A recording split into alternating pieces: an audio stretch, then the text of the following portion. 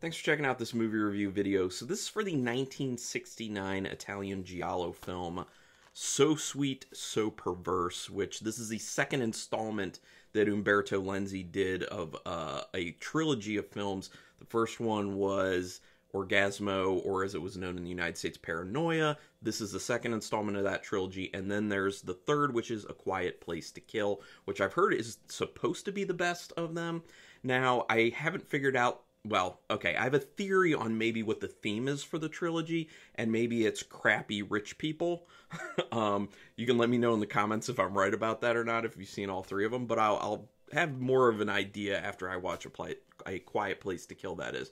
Now, this is in the Severin box set of Lenzi Baker for the 4 films that Umberto Lenzi worked with Carol Baker. And I will say, this is my second time seeing any of Carol Baker's work.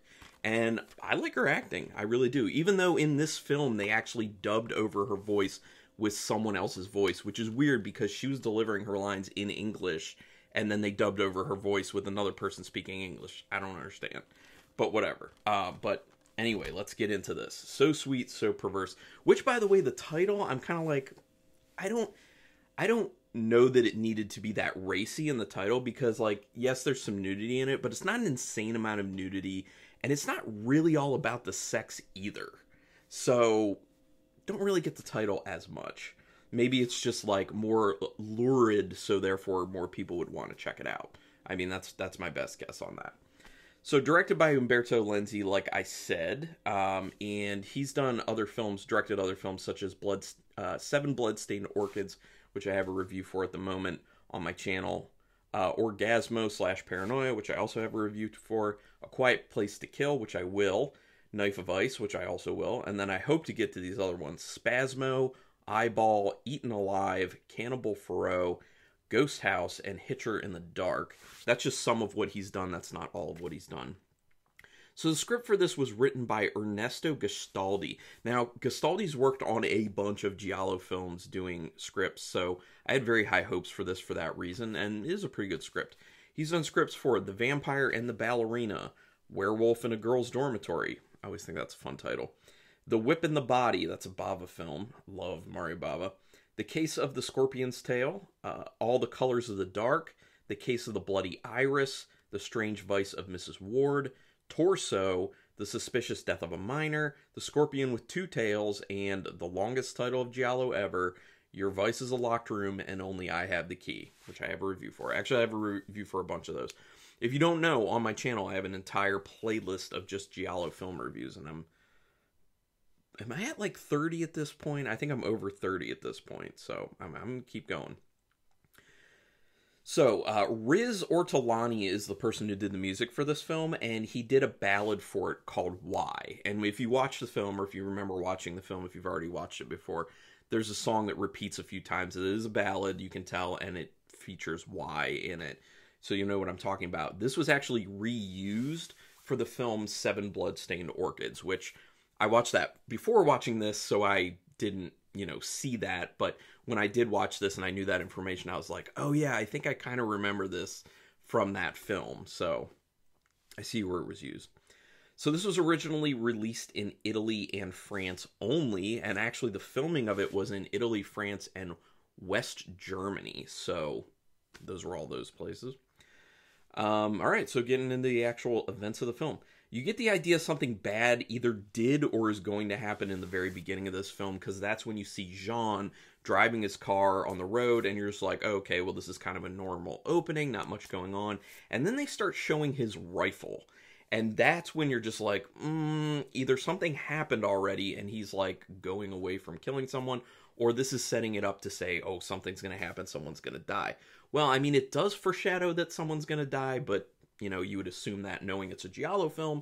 But it's that kind of twist of you think something's bad happened or is about to happen, but it doesn't. And then you're just kind of like, oh, okay, he's just going to shoot some clay pigeons. But then he also has sex with someone who is not his wife.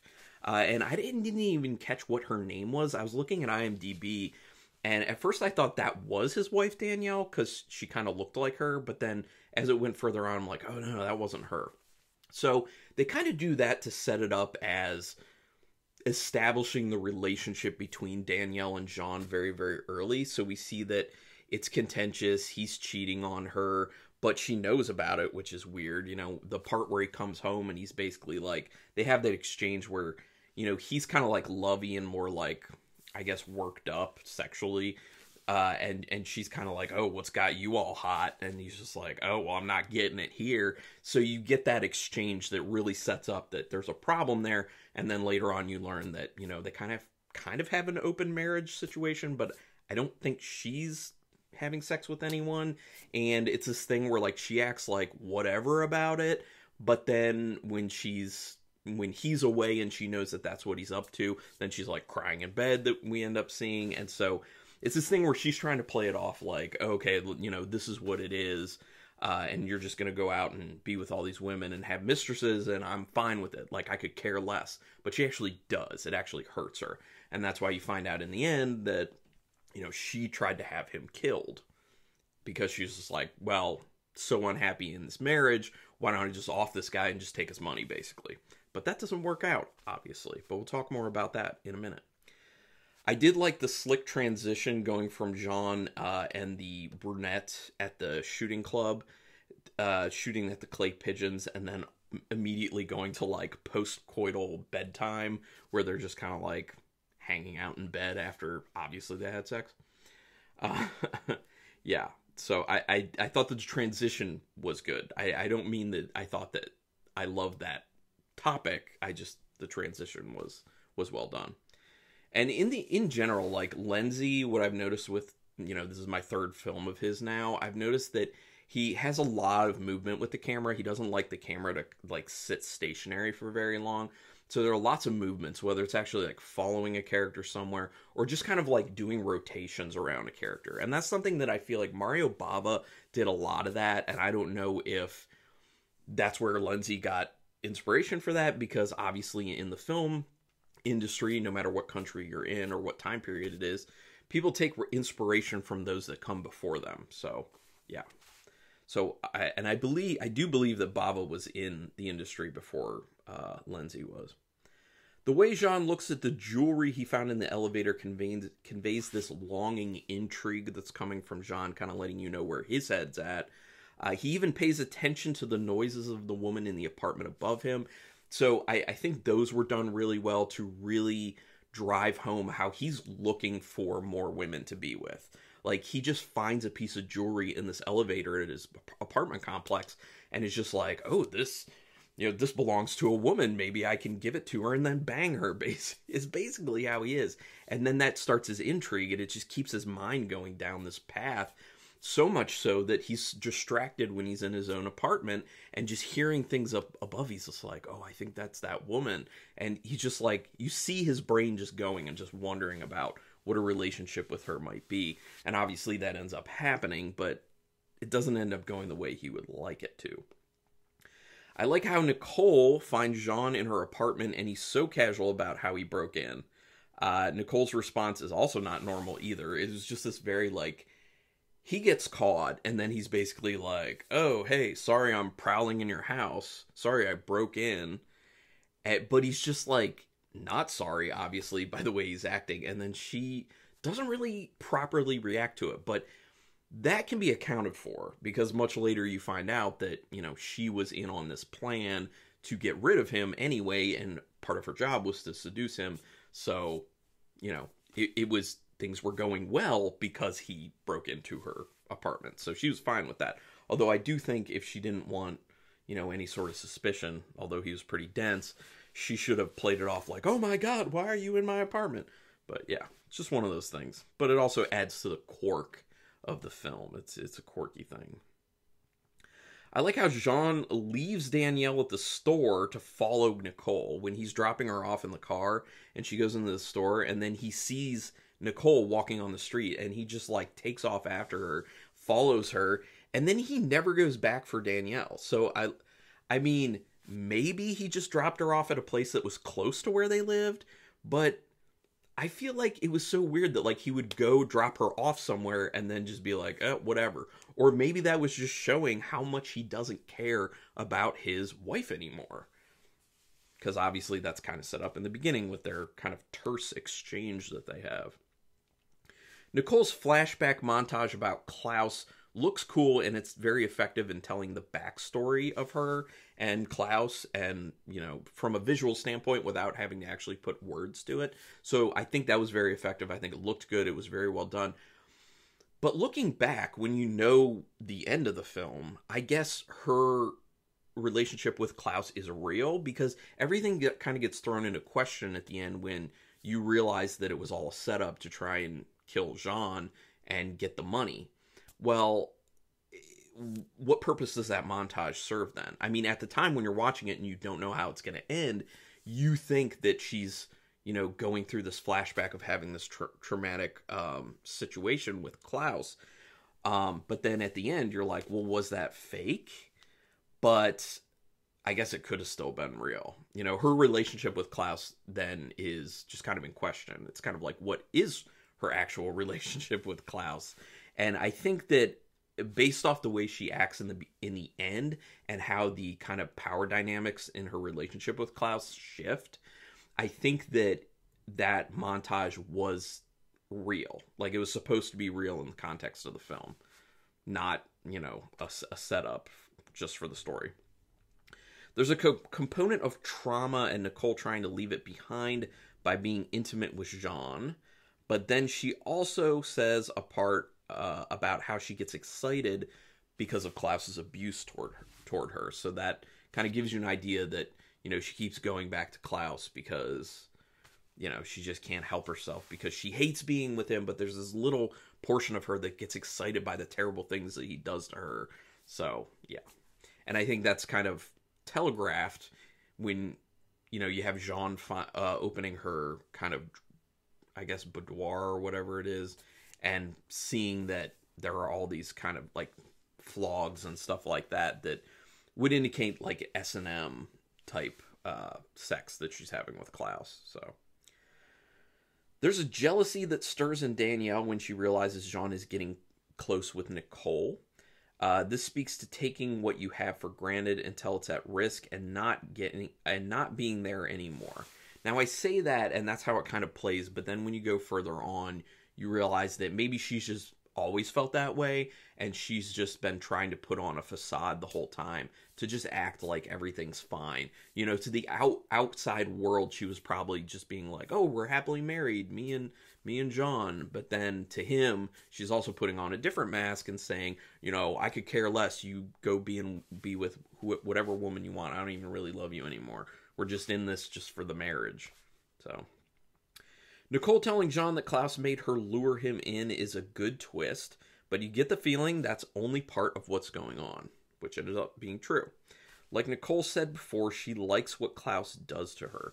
She does set this thing up of letting you know that she is not all that she seems, because who she appears to be initially then changes pretty quickly by her own admission.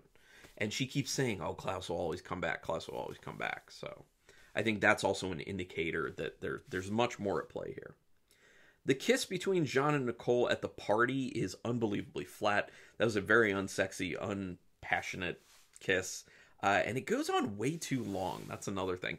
For a large portion of it, it was like they just had their lips just sitting there on one another. And like nothing was actually happening. I was just like, how unsexy this is.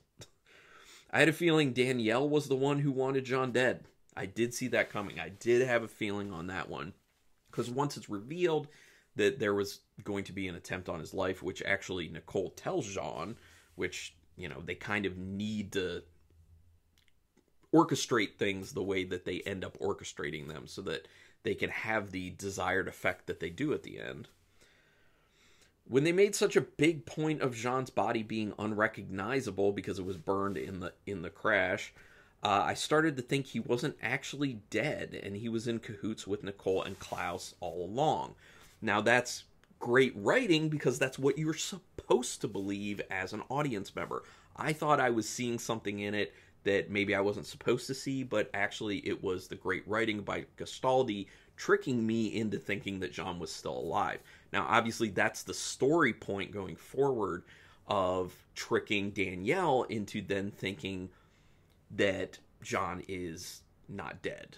Because, and it's played very well, though, too, because it's not this situation where it's done outright. It's done in a very clever manner, where they kind of just leave these small things around. Like, I actually wrote it down what it is. Like, the cigarette case, they place his cigarette case at Klaus's when Nicole and Danielle go over there. The rifle that ends up being found in the place it's not supposed to be, which was Jean's rifle. The shaver and the cigarette that is still lit, that is the brand of Jean's, that Danielle ends up finding in the bathroom at one point. And then Nicole's call to Klaus that Danielle overhears, which obviously she was just talking loud enough she would definitely overhear. And she makes it sound suspicious, like she's talking to Jean, but then she's like, oh no, I'm talking to Klaus. So there are all these kind of small things that would indicate to Danielle, and then kind of make her maybe feel like she's going crazy too, that she would start putting together herself the idea that Jean is still alive, and she thinks she's clever. She thinks she's seeing things she's not really supposed to see, and she's putting it all together when actually they're just carefully laying out all these pieces so that she comes to that realization and thinks that she has the drop on them in a way.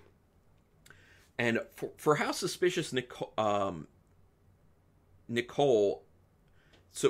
for how suspicious of Nicole Danielle ends up getting in this, she sure has no problem taking a random pill that she gives her.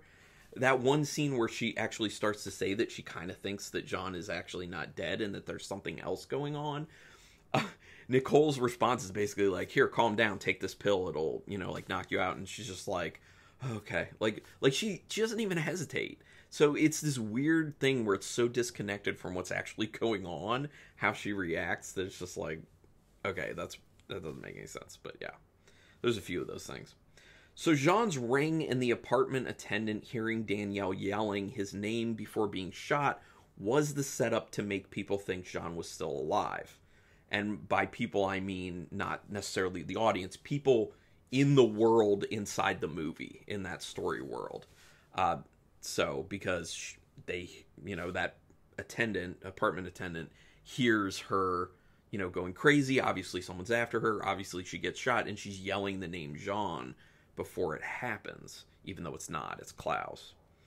And that was basically all to make sure that Nicole could get the inheritance then, because then, they end up offing Danielle because, yeah, got to get that money.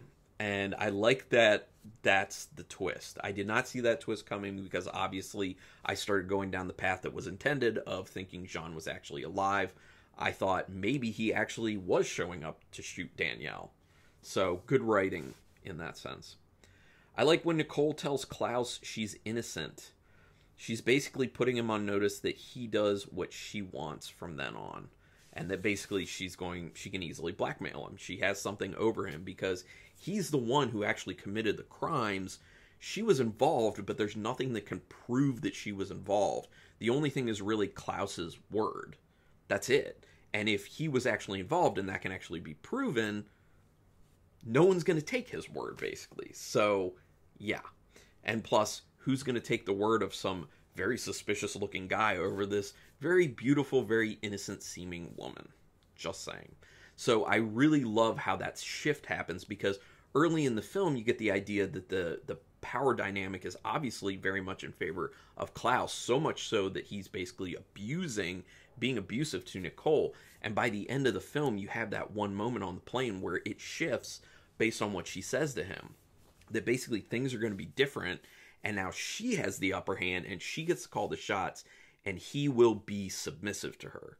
So you could look at it as submissive dominant relationship in the beginning that switches who's submissive and who's dominant at the end. So I do like that cool switch. Interiors and exteriors of buildings used in the film are gorgeous, and they make for wonderful eye candy. I do have to say I love that aspect of it. Looks very good. And the directing and cinematography, quite good. I'm a fan. I feel like this film is more slick and stylish than Orgasmo slash Paranoia was. Now, I think story-wise, I liked Orgasmo slash Paranoia more, just because it's so over the top, it's so crazy, it's so whacked out, and it's intense, and it moves faster. That's another thing. This one's relatively slow. But stylistically, I think this is way more stylish. I think the directing is better, the cinematography is better. Just saying. Lenzi uses a lot of shots that start with or transition to mirrors, looking at the reflections of characters, either starting there or ending the scene there. There are also a bunch of cool shots through things or that move around things with the character. One of the earliest ones that you end up seeing is when Jean's walking outside and he goes kind of around the front of the building, and then the camera goes around the other side, around a bunch of these bushes, and kind of meets up with him on the other side of it as he's coming around. So there's a lot of that type of stuff where it will like move around objects, but then there's also like shooting through things. Like towards the end, there's some sort of like metal lattice type thing that they shoot through to look at people. And then the other one was when Jean and Nicole are on that island getaway, just, I guess, to just, you know, have fun and have sex. And then a boat goes by and Nicole's like, oh my God, I think it's Klaus. So they kind of try and hide. There's a pan that goes over and then it's shooting through a like rock structure that shows the boat in the distance through it, which I think it looked great. It's cool. So I'm a fan of that type of stuff. The pacing of this film's a lot slower than Orgasmo, like I said. The score for this is good and actually more restrained than an Orgasmo. In Orgasmo, it is very in your face. It is very crazy. It is cacophonous. It's nuts. It's a lot more light. It's more restrained. It's not so in your face. But I think the music then is matching the feel and the content of the films properly. So, proper music use. I like it. And that's all I have to say, because the last note I had was about that power dynamic shift, which I think is awesome. So overall, you know, it's not the best giallo film I've seen. Like I said, you know, I liked Orgasmo more. But this is a solid film. I think it's good. I think I wanted it to be less slow, though, because it is pretty slow. It doesn't move at the great clip that Orgasmo does. So I kind of hate the fact that I watched Orgasmo first, because it set me up to be like, oh man, I hope So Sweet, So Perverse is just like that. It's not. It's pretty different. So I'm now interested to see what A Quiet Place to Kill will be like. So yeah. So out of 5 stars with half stars in play, I'm going to give this 3.5 stars, I think. I think I was between 3 and 3.5, but I think it's good enough, looks good enough, story's good enough. I'm going to give it 3.5 stars. I enjoy this film. It's a good one. Anyway, would love to hear what you have to say about this film if you've seen it, or just giallo in general. Go ahead and put some comments down there. But do me a quick favor and hit that subscribe button. That is your best way to repay me if you like this video or any video you've ever seen on my channel. It's totally painless for you just hitting that subscribe button. Join my nerdy horror community, because that's what I have the channel for. I want to grow this. I don't have people where I live that I can really get nerdy and deep into horror about with, especially not with giallo, because most people I know don't even know what that is. So that's why I made this channel. I just want to be able to reach out to people and let's talk in the comments. Let's get nerdy about horror in general. So I would appreciate that if you hit the subscribe button and also the notification bell, because then that way you'll know whenever I'm putting up a new review video or unboxing or haul video or any of that stuff. But regardless, I really do thank you for checking this out and spending your time doing this. And until next time, keep it brutal.